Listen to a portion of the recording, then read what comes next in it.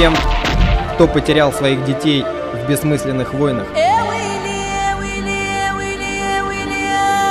посвящается.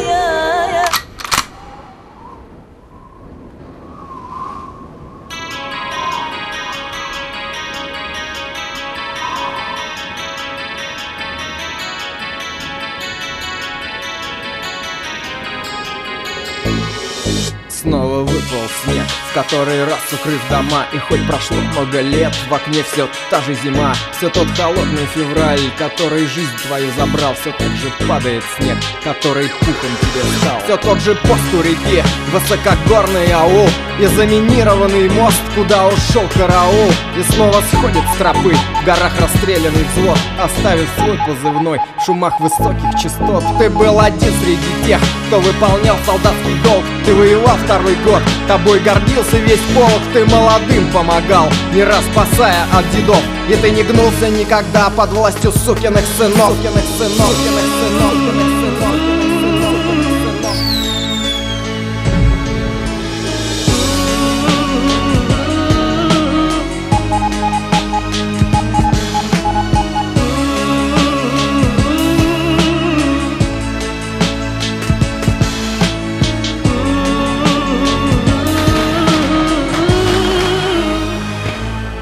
Ты видел ад наяву свои неполных 20 лет, кровавой бойни людей и реактивных ракет. Ты видел спящих детей возле сожженных кишлаков, гробы у братских могил, в тени упавших облаков. Ты видел кровь на колесах у армейских машин, слепую ярость и страх в глазах у пьяных старшин. Ты видел смерть и силуэт там, где был раньше солнце круг, и тот горящий БТР, в котором был твой лучший друг. И ты полез его спасать туда, где плавился металл, с трудом взломав закрытый люк. Его из пекла ты достал. Он был в прицеле сотен глаз, рожденных только убивать. Но каждый что-то понимал, никто из них не стал стрелять.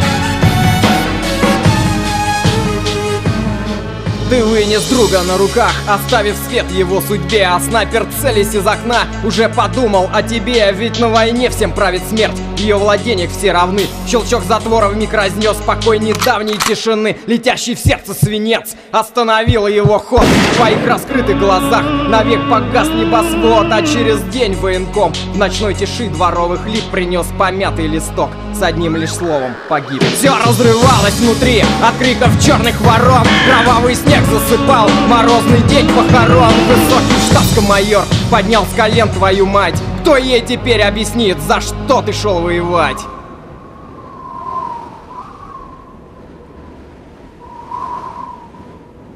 Снова выпал снег, в который раз укрыв дома. И хоть прошло много лет, в окне все та же зима. Все тот же бронетранспортер в огне военных дорог. Все тот же снайпер хладнокровно нажимает на курок.